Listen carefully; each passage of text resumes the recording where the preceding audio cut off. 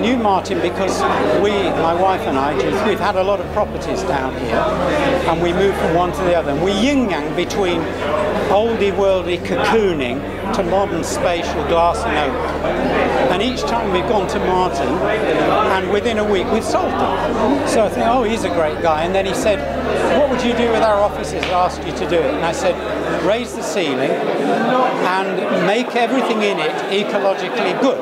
So very good, efficient lighting, reduce the size of the walls, heighten the ceiling, painting an interesting colour, and use glass where you can from the windows, and oak, and try to have natural materials. So, for example, the lampshades are silk, 100% from Italy. And all of the energy reduced his energy bill by 60% from running a big place like this.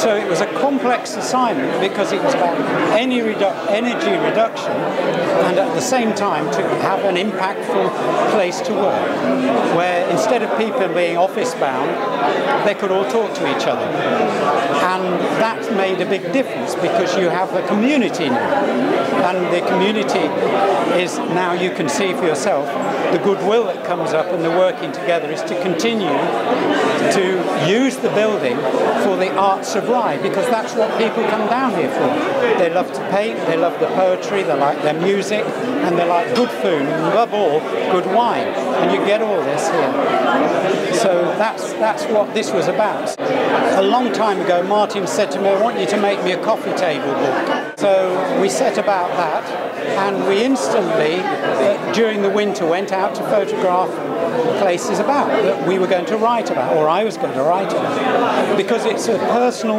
walk of East Sussex and Kent by me, looking out as an artist at what I can see, with a little bit of history. And he said, well, what about the buildings that we can't photograph? Why don't you do paintings of them? So I painted buildings or streets that you can't photograph because there are trees in the way, or builders' vans, or they're just too narrow in the street.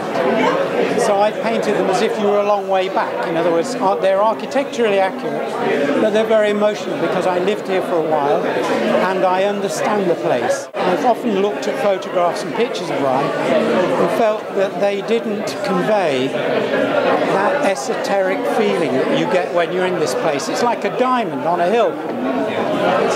It's just magical. That's the word I'd use. So I've hoped that I've painted the pictures in a magical way. And a couple of the people tonight said, oh, they're just magical. Like that, they have a blink of the eye. So I know I've got through to people. The coffee table book is about the standards that Martin wants to work to. Better photography, more interesting snapshots of other things around.